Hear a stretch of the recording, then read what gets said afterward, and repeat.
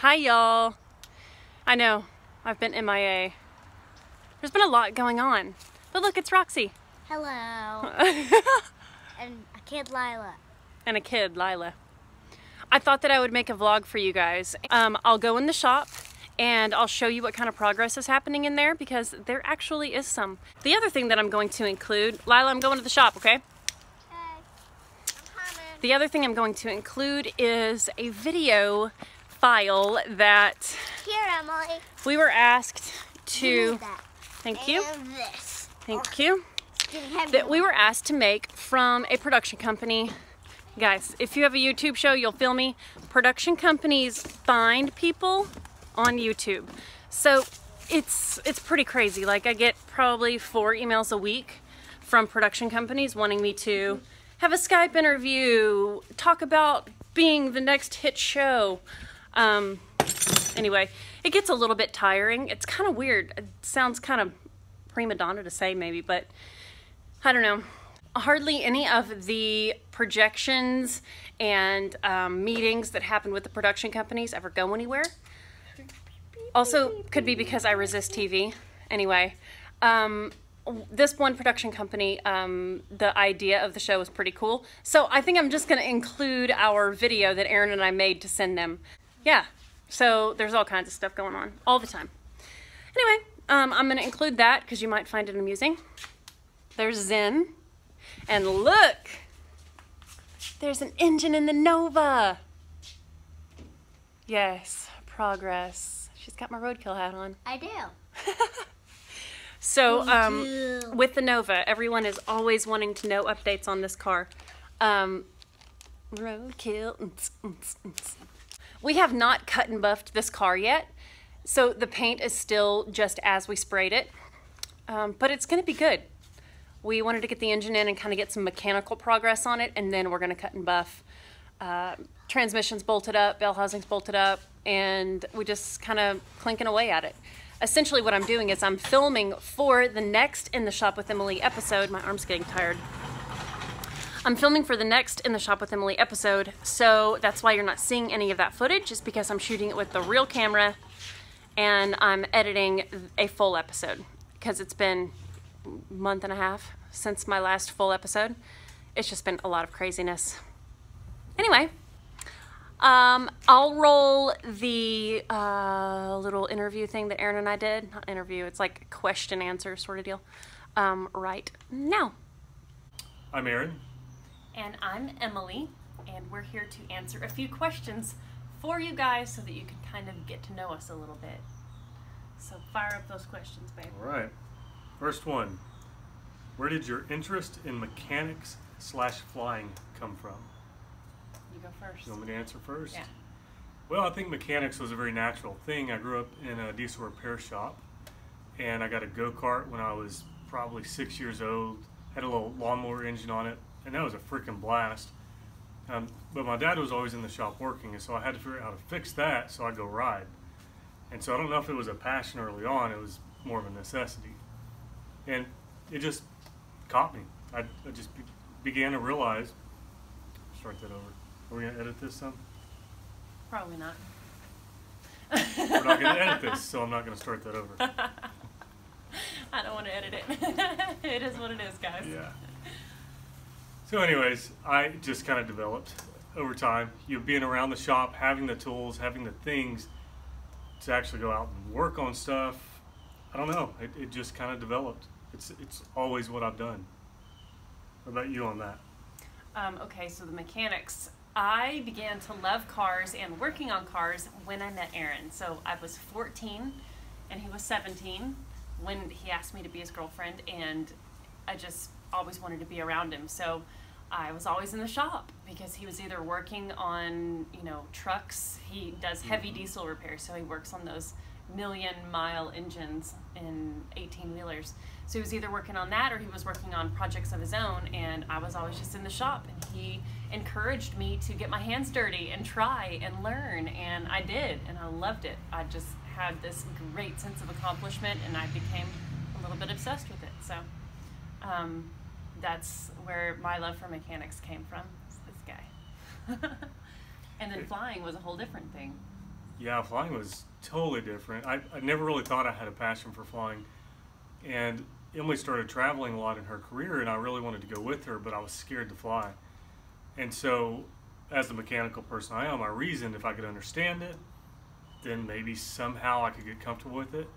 And man, I got into the books and started studying, and I went up in a small airplane. And although I was still scared, it excited me. There was something about it that just grabbed me. And so I continued on with my training, ended up becoming a pilot and buying an airplane and buying a hangar and all these crazy things that we're doing now. But that's it. I did fly as a little kid with an uncle of mine, but that never translated into my life. It wasn't a goal until about 5 years ago. Yeah, I was probably 30 years old before I actually actively started training. So that's interesting how you can be exposed to stuff and not even know it's your passion until you get a little more involved in it. What about you in flying? Well, I grew up flying with a family friend of ours, and the story is actually very cool. I'll try to make it brief. I grew up flying with this guy, this older man. He was like a grandfather. Not this guy. And his wife Ellie. She was an awesome woman, and they were like second grandparents to me. And he would fly my sister and I around in his small plane, and I had so many fond memories of that. So when Aaron started training to get his pilot's license, I was like, go for it. I love flying. Like, I'm totally about this. And it turned out that we ended up buying the exact plane that I grew up flying in. So it was really kind of an amazing full circle thing, because I loved that little plane. And when Aaron and I started looking at buying one of our own, we found pictures of the plane, and I was like, this little plane would be so cool to have. And we ended up buying that exact plane. So it's really cool. There's been a lot of things in our life that have come together like that we're super grateful for, and we've worked for dreams to come true, and then they come true even bigger and better than we could have imagined. So usually faster than we're prepared to financially pay for them. Yeah, that too. But we do it anyways. We Make figure it it out. happen. Okay, next question. Next question. What could you bring into the program in terms of credentials and skill set? Credentials, I'm out. I have Don't no have any. credentials either. I quit school in 3rd grade. My parents were hippies and decided that they wanted to homeschool my sister and I. So the only conventional education that I personally have had is to the 3rd grade level. The rest has been me, my parents encouraging me, but they really put my sister and I's education in our own hands. So we were like given the freedom to explore what we were interested in and avidly learn what made us tick. So it was really cool, because I had never studied the sciences until I got with Aaron and started building engines. So I never learned the sciences, never went to science class and passed any tests as far as sciences go, but I can build an engine. So it's an interesting deal, because my education has been totally unorthodox, to say the least. So credentials, I have none. I don't have a high school diploma. I don't have any degrees of any sort. All I have is ambition and the ability to learn stuff on the fly, and not ashamed to ask questions, and I'm generally a very passionate and excited person. So that doesn't really consider myself having credentials, but no, we pretty well just learned how to do stuff. We learned how to learn. As far as credentials, I was joking, but aside from passing like a pilot certificate, a driver's license, a motorcycle license, I just haven't found a need to do anything else. But I've been in the shop for 15, 20 years actively, building diesel engines, running a crew there. A few years back, I started putting diesel engines in Jeeps, so I ran that company for a while. And then we've done a lot of we've done a lot of like modern engine swaps on older cars and things like that. And that's really the bulk of our YouTube show that we do, is basically taking old stuff that is otherwise unusable and making it modern, cool, and functional. And so that's, as far as skill sets, that's probably where we are, is being able to make something out of junk and make it cool. I guess one thing I could quickly touch on is my profession. I started modeling and acting when I was 14, and it was very much a passion of mine, surprisingly, kind of like aviation was for Aaron.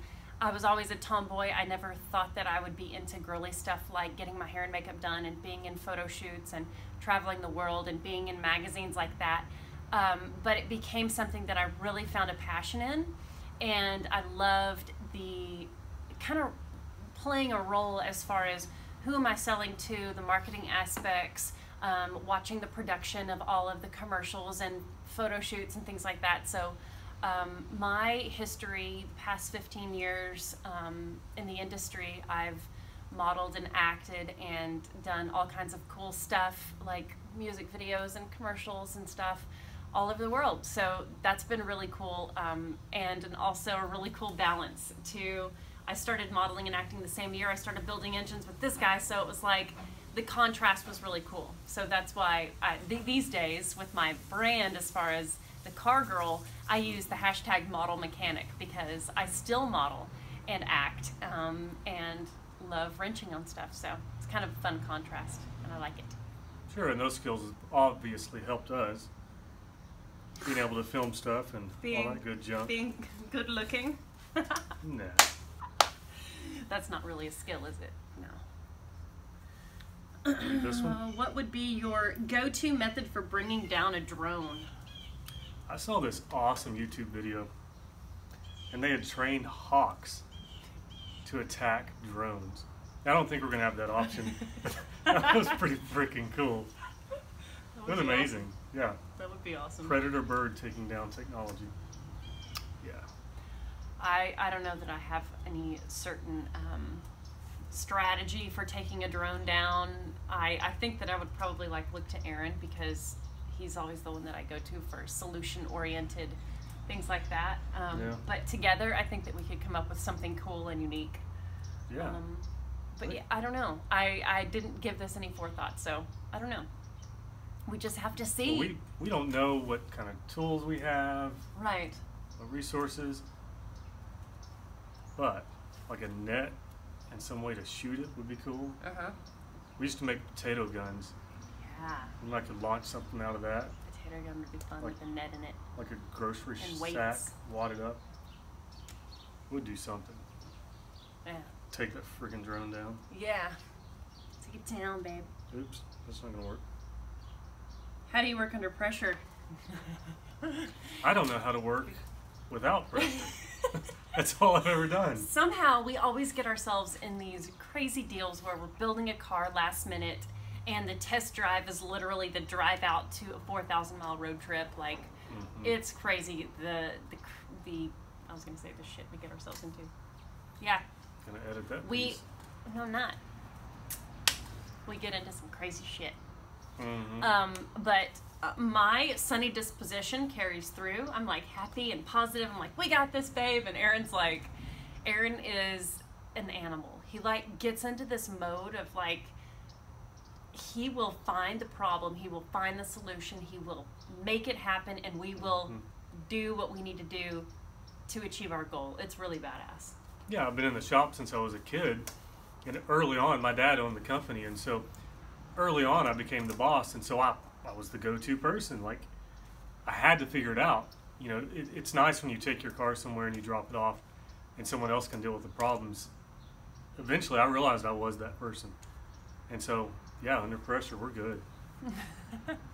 So yeah, there you go. This video's been long enough. I'm gonna cut it right here. Nice to meet y'all. Later. Bye-bye. Hello. So I hope you liked that. Found it amusing, insightful, anything like that. That's gonna be it for this episode. Yep. I just kind of wanted to put something out there, say Yep. sorry that I don't have a full episode out. It's all Elia's fault. That's actually your fault.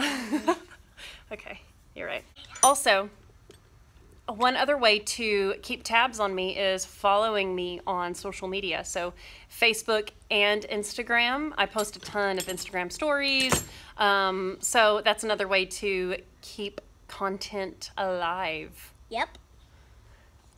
So on Instagram, it's I'm Emily Williams, and Facebook is Emily Williams Reeves. See you guys there. Have an awesome day. Go buy some gear for Christmas. Ooh. Later.